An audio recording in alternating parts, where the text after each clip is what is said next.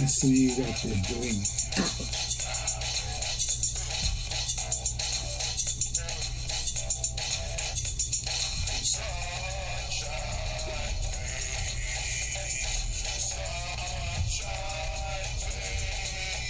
Take me there, hearts.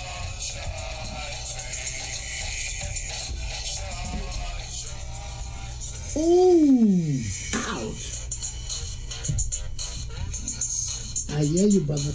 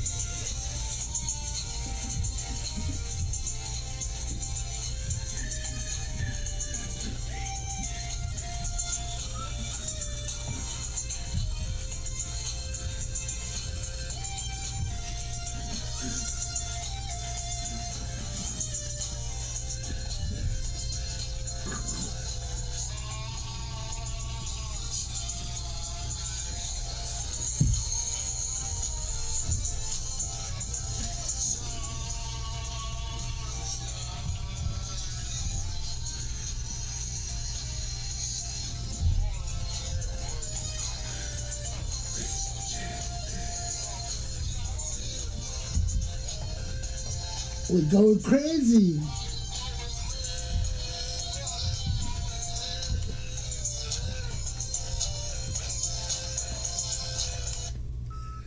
Good morning, good morning, good morning, ladies and gentlemen, boys and girls, young and old, big and small, and welcome to Attorney Commander J.R. Galpohkpa Chesson talk show. Today is the 17th of September. It's another day. As we get closer to the end of this year, we get closer to elections in America and in Liberia. Let's get into my show today. First of all, I want to take some time and thank the Almighty God of Israel, to my Lord and Savior Jesus Christ, for giving me this day to talk to you.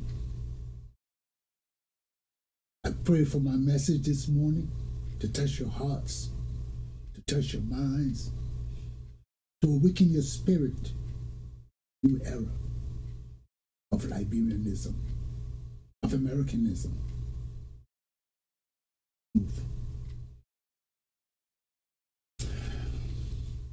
The state of our country in America is a terrible state right now. As Americans, black, white, brown, yellow, we all have constitutional obligations and duties to this great nation. No matter where you came from to arrive on the shores of this great nation, entitled to life, you are entitled to liberty, you are entitled to a pursuit of your happiness. And nobody should be able to take it for you. As long as you are a law-abiding citizen, as long as you pay your dues to the United States of America, nobody has the right to take your constitutional and free rights. America is the land of the free and the home of the brave. And once you come here and pay your dues and work hard to earn a living and strive to live the American dream and American way of life, you deserve a chance in this country. This country was made and built upon the shoulders of men and women who struggle for survival, honestly standing up for their rights and constitutional duties and responsibilities, the patriotic duties to our country, dying and giving their lives. It wasn't only white men, but black men, there were brown men, and there were yellow men. We all gave our input to this nation. And in this day and age, we don't need a crazy, insane president, Donald Trump. Donald Trump is insane. And all the people following him have lost their minds. And they will meet with the consequences of their own actions. They know we're in a terrible state in our nation. We got fires raging, people losing their lives and their homes on the west coast of America. We got people on the Gulf Coast, down south, losing their homes and their lives to the hurricane and the winds and rain. Our people are still dying of COVID-19, which is the plague of the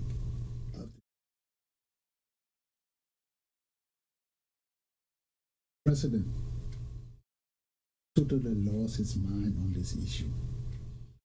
Our president is so egotistic and worried about himself and his era of existence in this age that he has lost his mind. After killing nearly 200,000 Americans because of his lies and his betrayal of the truth and the American people, he's still on this path with hope of being president of the. I'm warning you, Americans, Donald Trump will be punished by God and man. And if he persists as the President of the United States, the elements of nature will be worse on this country than we ever imagined. Y'all think the fire burning, the hurricanes going on right now, anything? Let this man become president or punish our nation. Because this man has disdained the truth. This man has disdained our beliefs in the divine. He wants to replace the divine. Capable. He wants to turn us into a dictatorship in support of Russia. And that ain't happening. It ain't happening. We, keepers of America, we are the people that ensure the survival of the world, the peace and harmony in the world today and as we did yesterday. Donald Trump has tried to sway us from the mission that our forefathers planted for us. He wants to lead us into an era of failed dictatorship, failed livelihood, based on lies and deceit and treachery and dishonesty. We can't do that. We can't do that. Our military men and women cannot do that. Our commander-in-chief who lies to us consistently got to be changed. He got to go. Now this man is so blatant. After nearly 200,000 Americans dead, he stands up on the podium yesterday and disdains the head of the CDC, Robert Redfield.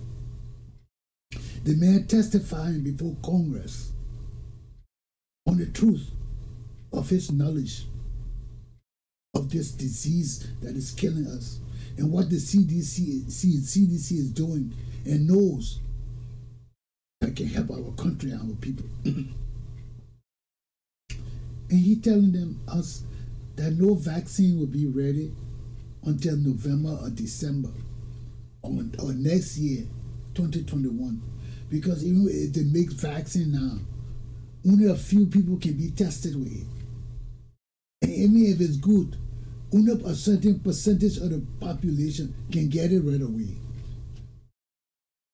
The essential workers, the elders, the more vulnerable people to this disease got to get it first before they start looking at the rest of us in the world.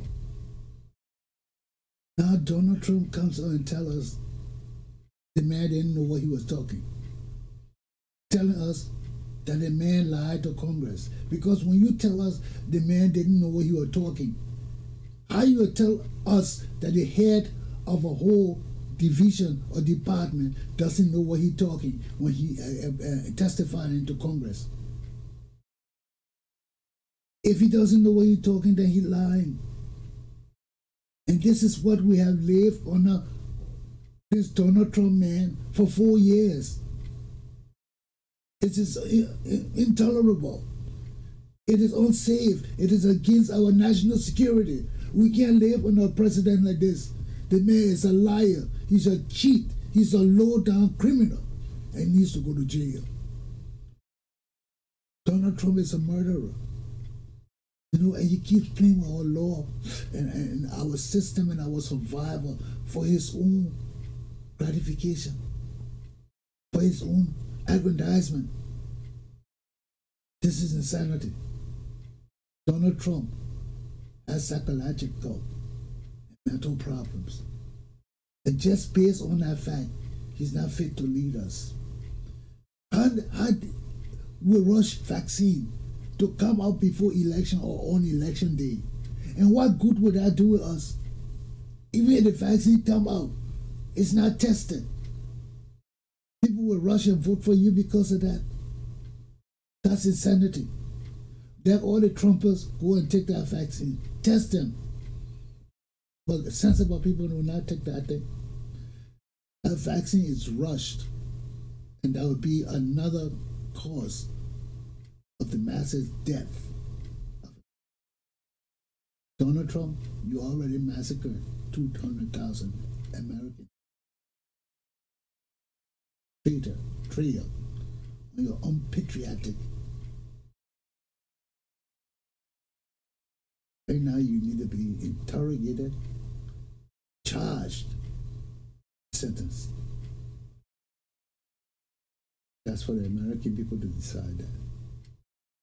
That's for Joe Biden and Pamela Harris to fight that battle with you. My American people, this is total insanity. This is total insanity. The president has no medical knowledge. He has no medical training, nothing. And this man cannot continue to dominate our medical institutions and professionals and telling us they are liars and he knows better and he doesn't know anything. And he wants us to vote for him, so he's rushing this vaccine. Nobody, my people, y'all take that vaccine, you will die. Let the Trump followers take that vaccine on election day, go vote for him, and they can die later on. They'll take that vaccine against the advice of our medical professionals. You're on your own. Mr. Redfield has also told us that wearing masks is the most efficient thing we have right now, even when vaccines come out. Because until the efficacy of the effects of the vaccine is realized, we will still have to wear masks. That's our biggest source of defense against this disease, wearing masks. President of the United States of America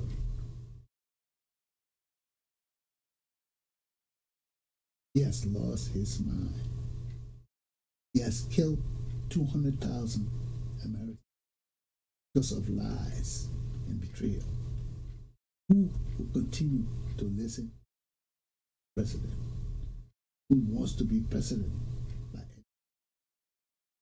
Let the people he has already condemned to death by packing them together in arenas throughout this country, by having them not wearing masks. They already condemned. Let him test them. Time of sensible, constitutional, democratic Americans is now and forever. Donald Trump, criminal, powerless the very laws his administration makes. He put the lives of Americans in continual danger. Since the beginning of this year, this man has caused 200,000 Americans to die.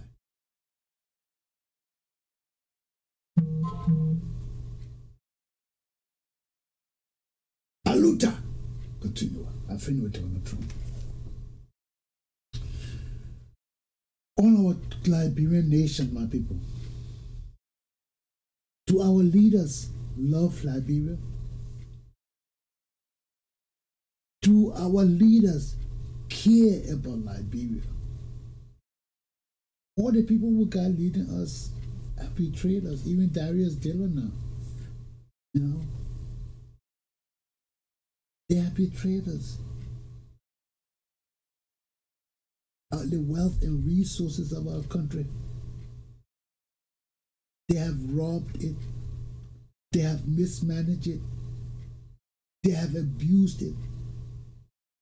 And who suffers? Masses of Liberian people. Who suffers? Our young children today who run in the street yelling "Muya, Muya," and they don't know their lives.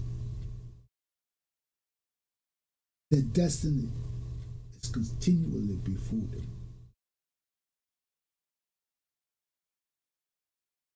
How can the people betray our country and our children time and time again? How can these people take over our country and see our children running around the street now in school, yelling "Muna, Muna"? They don't have good facilities for school. They don't have the good educational and teaching and fundamentals. They don't have the things that are necessary to promote wholesome education in our country. And even today, many of our children cannot go to the formal schooling because they've been so imbued in this fighting and violence and with all these things that are not conducive to wholesome, functioning living. So many of them got to find their ways now to make living. We have no rehabilitation centers in our country. All these things got to be built because our children are still going through trauma. The children of the children are still going through trauma because their fathers and their mothers are incapable of taking care of them, of incapable of providing necessities they need to rise from the mat to the mattress. Liberian people, look at how all of you are suffering during the rainy season. When the rain comes, it comes all in your room. The children playing all in the swampy water, the same thing that all the feces floating in from people defecating all throughout the city. Can't go on living like this. Help my people and my country. And God has blessed me to advance to this level where I'm capable of teaching and educating my people, standing up for their rights and constitutional duties and responsibilities of themselves and our leaders. We all have responsibilities and duties. And I want to enlighten my children that part of your constitutional duty is to stand up for your rights and constitutional benefits that these people are constantly stealing for us. If you people do not stand up and demand what is yours and demand that the government stand up to it and stop making excuses, stop relying on the fact that we ain't got money, we poor. If we poor, Why are you people riding all those expensive cars? Why are you people carrying home $15,000 a month? Why are you people enriching yourselves with light and water and all these things at the expense of the Liberian? Can't continue on this path, my people. All the people leading us have failed us. Look at the CPP. They still can't organize among themselves. They're still fighting among themselves. Look at the violence they had in Lima County recently. You know, now that's another thing. The chairman, Alexander Cummings, got to sit down and decide. But how you bring all these parties together when everybody vying for the same leadership and refusing to cooperate with each other? Walker won't be president, Euro won't be president, and Tyler won't be Speaker of the House, and all the criminals won't be. And how can Alex Cummings say he's a leader of all these people who are disdained and hands have been dirtied with the destruction of the Republic of Liberia? I think we need to consider Galpohkpa's new party, see what he's putting together, because all the people, we can't trust them. Can't trust them. And Galpohkpa said tired with them. The way he telling us, he now with them. He now with George Weah. He formed his own party. Because that's what I would do in my country. I ain't going behind these people. All the people have ripped our country off. You know. Old man Boka too old, he need to sit down now and lead the politics business for the people who can carry our country forward.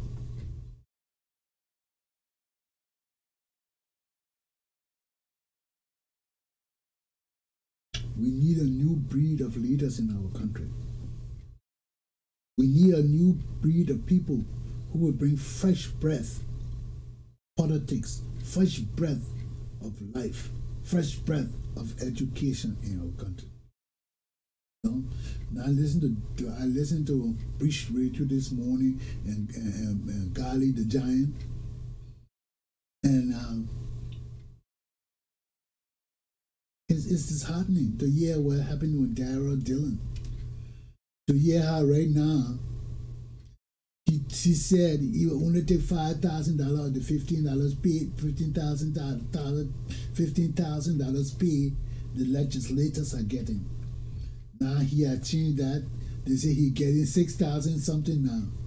You know, he said he could live on 5,000.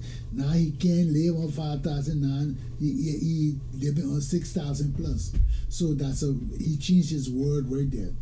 He told the Liberian people he would not ride no car more than $40,000. Now a year, Gali said he got a $65,000 car. All the promises he made to the Liberian people, he going back on them. He threatened George Weah with stoning his house, and doing that he coming back and say he take a word back and things like that. You know, we don't know what's going on in our country. I think all our leaders are insane, and we need honest, truthful leaders in our country, because this is what killing our country. It's not the politics. It's the dishonest men and women in our country since Ellen Johnson. Ellen Johnson said if they don't breed men and women for Liberia, she weakened our country because she didn't enforce the laws. She didn't punish the criminals. Instead of punishing them, she put her children over them, who are even just as more corrupt than the people they're leading. That demonstrates that Ellen Johnson is just as corrupt as her children. Ellen Johnson said it. And we need to punish these people. These people got to pay for the excesses of our resources, for the excesses of the behaviors that are immoral and wicked against the Liberian people and the Liberian nation. We can't continue on this thing, you know.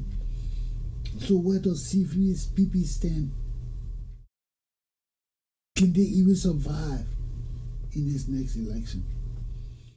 You know, because our people got to stand for something or feel for everything. And CPP It's not a good representation. It's not a good representation of leadership for the Liberian people. All those people in our group are guilty of crimes against the Liberian people. And if L.A. Johnson come and link himself and his party with them, he's just as guilty.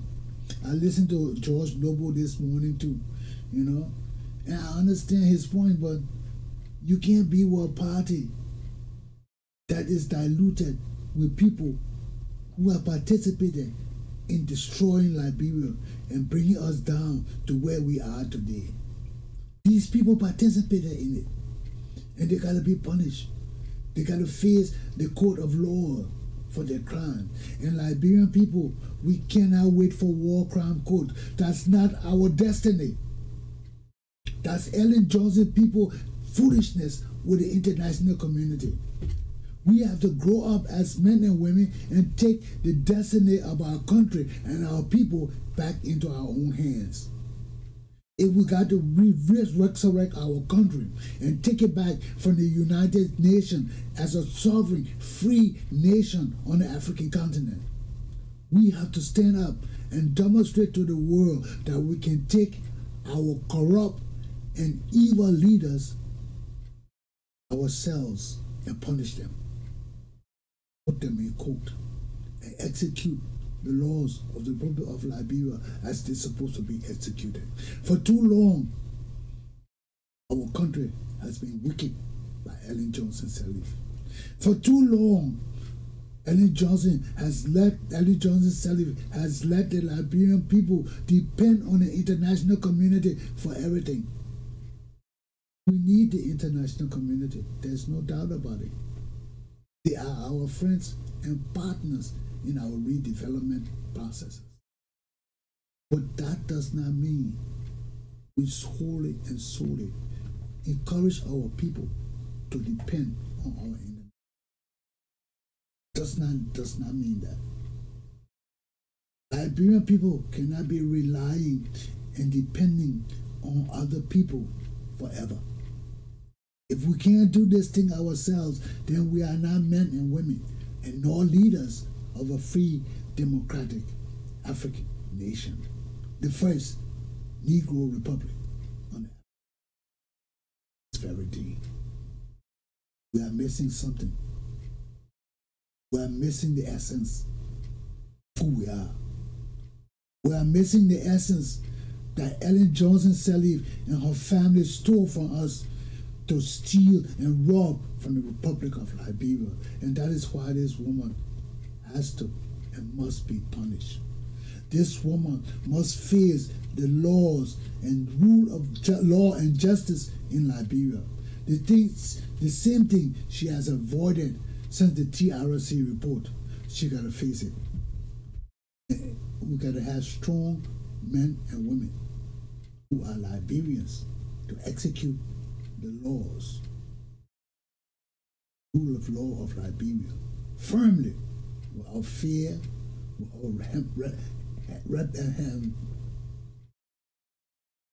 fear, patient, without any delay, because if justice is delayed, justice is denied. We gotta get back. You see, I'm getting back into my legal phraseologies and all these axioms that have been dormant in me for so long, because I've been dealing with security and military. Now coming back into my area, constitutional democracy and constitutional law, to discipline these people. Let these lawyers stand up to me. I'm ready for you. We have a Justice Department of competent lawyers of Liberian descent. Sit down, plan the prosecution of these evil people, Ellen Johnson and our family. We have strong auditors that will order these people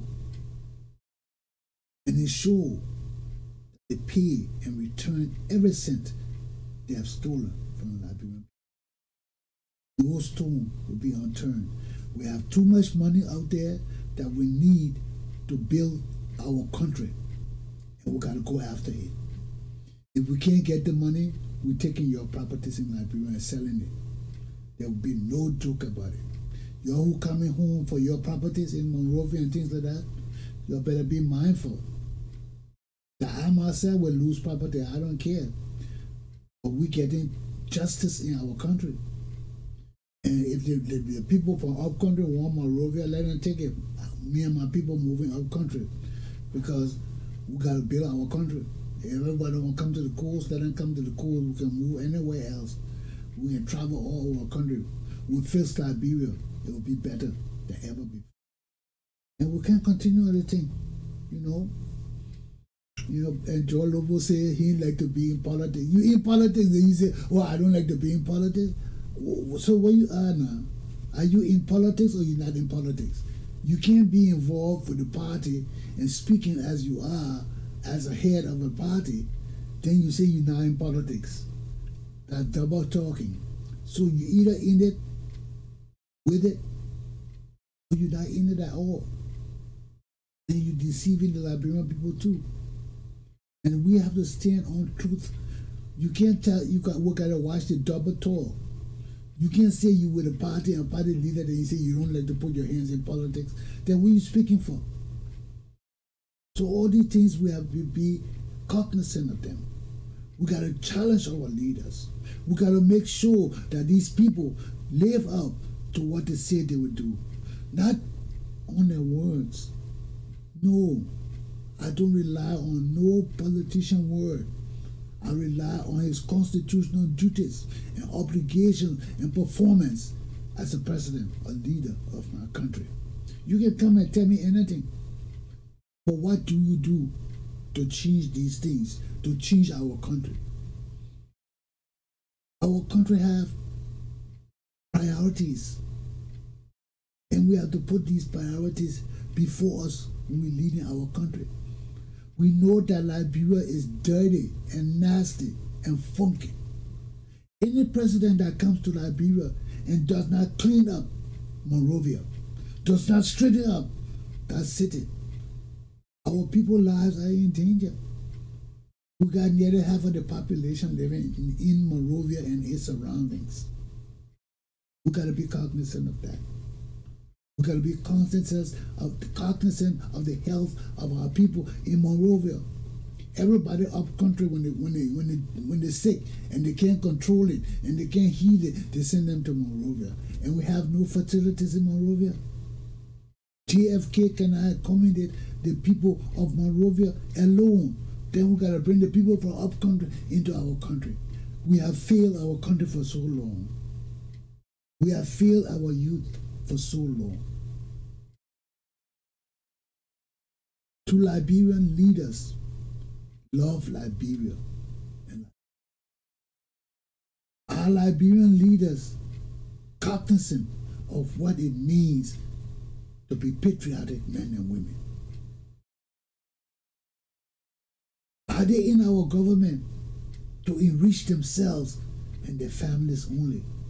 As it has been from time immemorial, everybody coming to government with the intention to steal and enrich their families.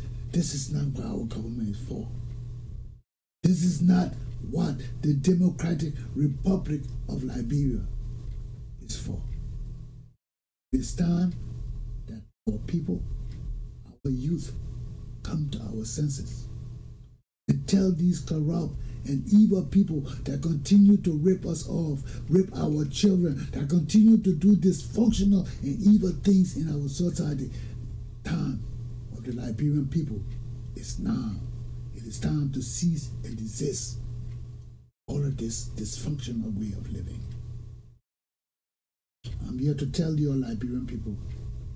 I'm here to tell you, my young children.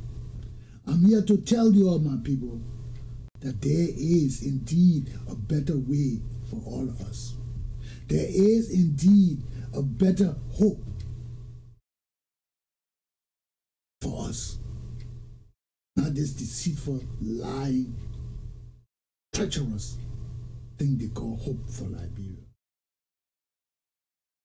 The country is being every day, when our system is being disdained, when our leaders have no consciousness of who they are and just want to stay in power forever. My young children, the time of the Liberian people is here. You all got to realize that you people hold the key to the destiny of your future, to your own destiny, to your own sense of Liberianism. Rise, rise. Listen to Commander Antonio Galpohkpa Chesson. Rise. The time of the Liberian people is now. And we're in the sunshine phase. And we gotta get out. And know, my people, this is our time. Is it all right? We're going through a sunshine phase. I played my brother's song because my brother was a revolutionary too, in his own way. If you listen to Alhaji's songs, you know that he was a man of the struggle in his own way.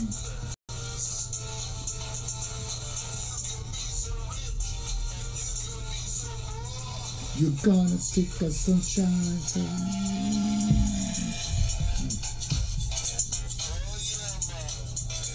Aluta! Continue. Have a good day, my brothers and sisters. Let's look to the future and hope that our children will rise through our education and our enlightenment of the future.